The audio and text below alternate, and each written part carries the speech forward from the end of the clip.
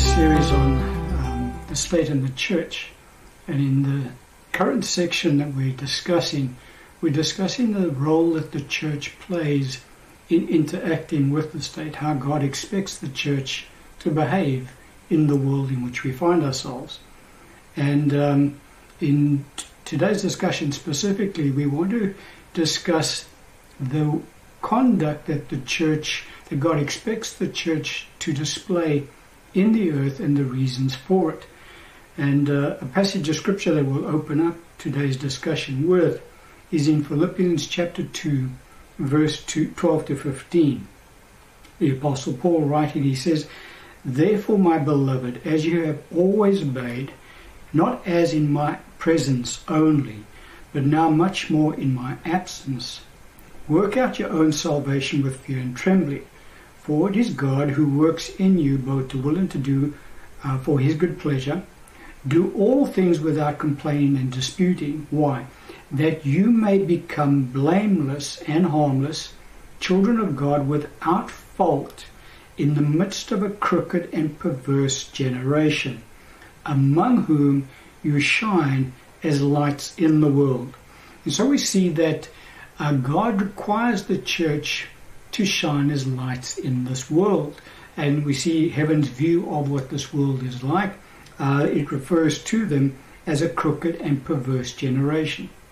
And so the Bible clearly describes the church, the saints, as being light, and those who are in the world as being darkness. And so just as light and darkness are complete contrasts to each other, so it is that the church is meant to portray a complete contrast to the world's way of living.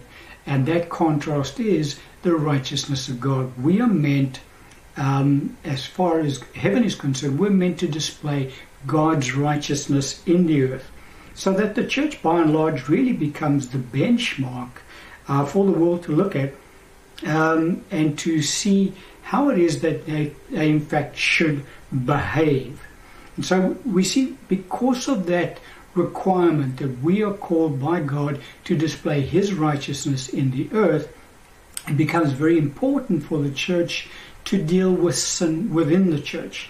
And the Apostle Paul, again, in one of his writings, Ephesians 5, 3 and 4, he talks very clearly about the fact that the church is not even to have sin named within her. We are meant to be displaying the righteousness of God. Why? So that the world can have the ability to view what God's kingdom is really all about. And so it's very important for the church to walk in conduct that displays the righteousness of God and that shuns the sin of the world. The Apostle Paul emphasizes that point to us in another one of his writings, 1 Corinthians 5, 9 to 13. He says, "I wrote to you in my epistle not to keep company with sexually immoral people. Yet I certainly did not mean with the sexually immoral people of this world, or with the covetous, or extortioners, or idolaters, since then you would need to go out of the world. But now I have written to you not to keep company with anyone named a brother who is sexually immoral, or covetous, or an idolater, or a reviler, or a drunkard, or an extortioner, not even to eat with such a person. For what have I to do with judging those who are outside, also who are outside? Do you not judge those who are inside? But those who are outside God judges. Therefore, put away from yourselves the evil person." And so one of the problems that the church does encounter is that quite often the church tends to judge those who are outside of the church. In other words, when the church sees sin in the world, it tends to condemn those in the world for their sinful practices. But that's not our what's the word I'm looking for? That's not our prerogative. Paul says, those who are outside, God judges.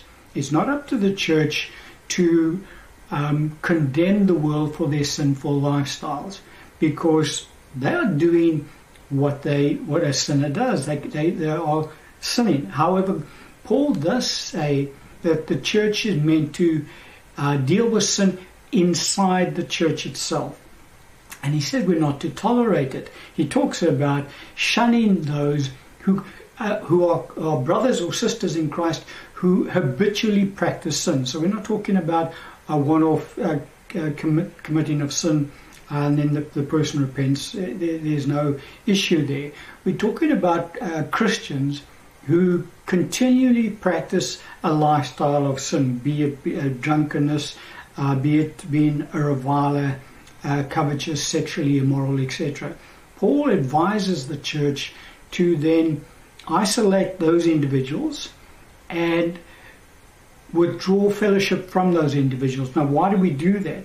He says that in 2 Thessalonians 3:14-15, he says that we don't condemn them, but rather we admonish them as brothers so that they will come to repentance. The idea is to clean up the church's act from their point of view. The church should not tolerate sin within the church. And as I say, the church needs to differentiate here. The church doesn't encourage sinful practices in the world, not at all, but the church doesn't condemn sinful practices in the world. What the church does is the church displays the righteousness of God, so that those in the world have something to look at and say, well, there's something different about those individuals, and they see the righteousness of God displayed. Now, if the church itself is walking in a lifestyle of sin, practicing the same things that the world practices, well then, the world looks at the church, sees no difference, sees no benchmark to compare itself against, and so the world is then encouraged to continue in their immoral lifestyles because there is no benchmark for the world to look at. And Paul also talks about that particular issue in Romans chapter 2 verse 23-24. He says, "You who make your boast in the law, do you dishonor God through breaking the law? For the name of God is blasphemed among the Gentiles because of you, as it is written." And so Paul is really addressing Jews in this passage of Scripture. He's saying, you guys are bragging about the fact that you have the law of Moses, but your lifestyle blasphemes God because you are breaking the law of Moses in front of the world in which you proclaim that you have the laws of God. And so that same principle applies to the church. For the church to condemn the world for their sinful practices while at the same time walking in those self-same sins, well, the church is then obviously hypocritical and thus blasphemes the name of God before the world. And so very clearly God expects the church to walk in a righteous lifestyle. Now, why does he do that? He does that because he wants to be able to convict the world of their sinful practices. And it's because the world observes the righteous practices of the church that conviction then takes place. But if the church is walking in the self-same sin that the world is walking in, well, obviously there can be no conviction taking place.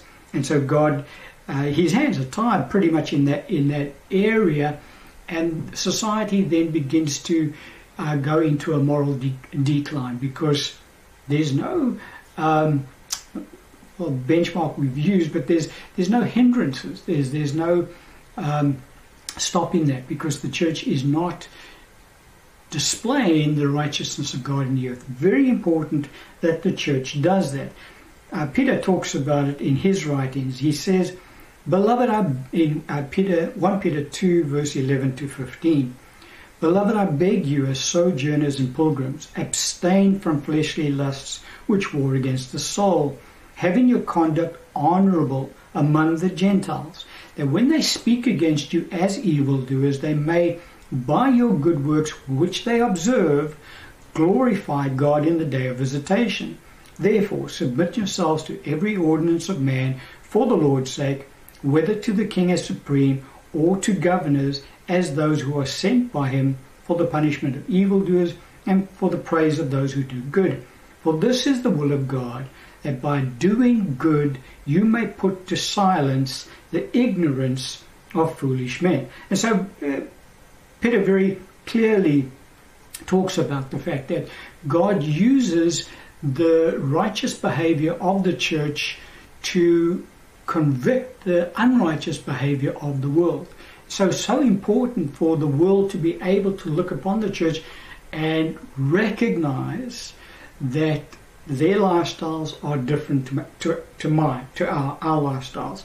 There's obviously something there that is different to what I have. And so God is able to use that in order to convict the world of their sinful practices and their need for repentance. He talks about the fact that they observing the righteous lifestyle of the believers impacts their lifestyles. It does have an impact. So it's so important for the church to not only live the righteous lifestyle that God has called them to, but to clean up its own act. In other words, make sure that within the church sin is not tolerated.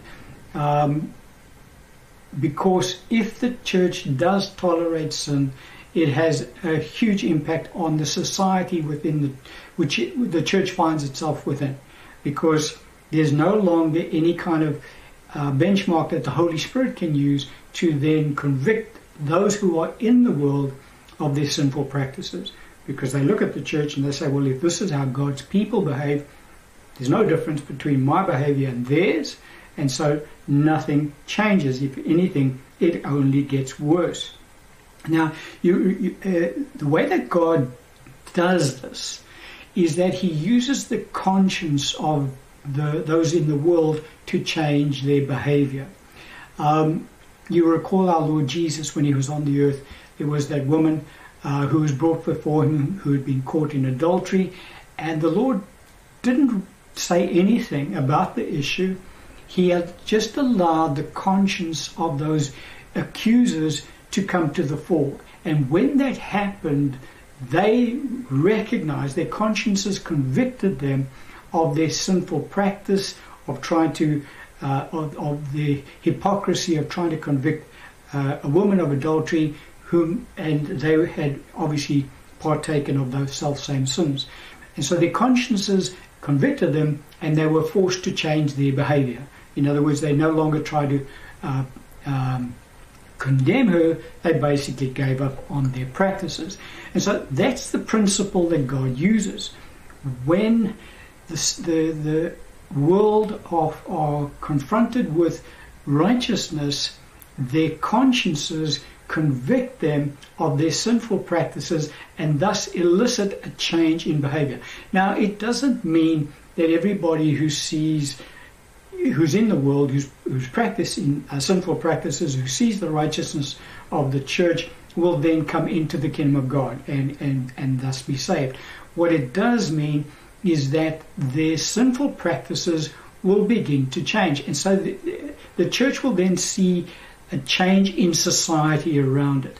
And so it's very important for one, the church to display the righteousness of God, the church not to tolerate unrighteousness within the church, and not get confused on this issue, because as I say, a lot in the church like to go after those in the world and condemn the world of their sinful practices. Well, that's just hypocrisy, or that's not God's requirement of the church at all. God judges those who are outside. He expects the church to judge those who are inside the church. And so we mustn't get it confused, because a lot of those in the world view the church as being those who would condemn them of their sin. But that's not what God does. God wants to reconcile them to himself, not condemn them of their sin. A passage of scripture that Paul again gives us to highlight this particular truth about how God uses the conscience of the unbeliever in order to change behavior is, we pick it up in 1 Corinthians chapter 10, verse 27 and 29, 229 should I say. If any of those who do not believe, so he's talking about unbelievers now, invite you to dinner, talking about a believer being invited to the home of an unbeliever for dinner, and you desire to go, eat whatever is set before you, asking no question for conscience sake. But if anyone says to you, this was offered to idols, do not eat it for the sake of the one who told you, and for conscience sake. For the earth is the Lord's and all its fullness. Conscience, I say, not your own, but that of the other. For why is my liberty judged by another man's conscience? So what is Paul teaching us here? He's saying when you go, an unbeliever invites you to dinner in his home, and he says before you partake of the food, this food has been offered to idols, talking about a false god that particular unbeliever serves. Paul says in that instance you're not to eat of the food. So why does Paul say that? He says because of the conscience of the unbeliever. So Paul, how does that work out? Well, it works on this wise. To eat food that is offered to idols is obviously eating food that is offered to demons. We in the church understand that idols are demons. Now, the person who has offered his food to his idol has been doing it all his life. That's how he's been brought up. That's natural way he behaves. But Paul tells us not really, because Paul says to us that his conscience, even though it is in a very weakened state, recognizes that it is sinful for anyone to offer up food that is offered up to demons. And so when the believer says, well, now I can't partake of that food because you've offered it up to this idol, the unbeliever's conscience is then strengthened to convict him of the sinful practice that he is doing by offering up his food to what the church understands are demons, which in his mind is just an idol that he worships. Nevertheless, his conscience is affected. And so Paul says, if you partake of that food, you thus weaken the conscience of the unbeliever, because he looks at the Christian, he said, well, if he's prepared to accept the food that I've offered to my idol and eat it, well, can't be anything wrong with it. And so his conscience is weakened. However, if the Christian says, sorry, I can't partake of that food now because it's been offered up to an idol, the conscience of the unbeliever is now strengthened to convict the unbeliever of that sinful practice. And so the unbeliever is now convicted to, well, there's something about this Christianity thing, because this person is that adamant about their belief that they will not partake of the foods that I'm offering them. And so that's the concept that Paul is teaching us here. But the concept obviously gets stretched out across all aspects of our lifestyles. And so when Christians refuse to compromise their moral behavior, righteous behavior, before unbelievers, it has the impact of strengthening the conscience of the unbeliever to convict them of their sinful practices. But when Christians, because they don't want to offend unbelievers, compromise on their righteous lifestyle, because they want to walk in love, so-called, to the unbelievers, well, that in effect has the effect of weakening the consciences of the unbelievers, and their lifestyle don't change. They remember what happened when our Lord allowed the conscience of those who had accused the woman of adultery. Their lifestyle changed. Their conduct changed when they started listening to their conscience.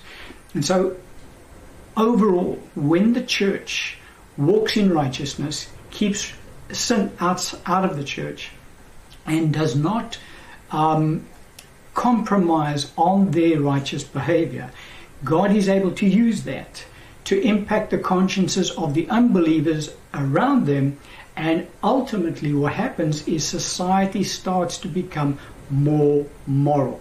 Now, it doesn't mean that there's an outbreak of the gospel being preached in the society and that multitudes come into the kingdom of God. We're not dealing with that. We're talking about how the church impacts morality in society. When the church displays righteousness, it impacts positively morality in society. When the church walks in sinful practices or compromises righteousness in any way, it has a negative impact on morality in society. Society starts to become more immoral. And so that's really the points that we wanted to concentrate on in today's teaching. We wanted to just highlight those points again. Bear with me. We wanted to highlight the 5 points that the church demonstrates God's righteousness. We're required to do that. And that sin in the church cannot be condoned. Point number 3, sin in the church negatively impacts society. Point number 4, righteousness in the church positively impacts society. And point number 5, the conscience is the mechanism which God uses in order to bring that about. And we're going to end the teaching on that.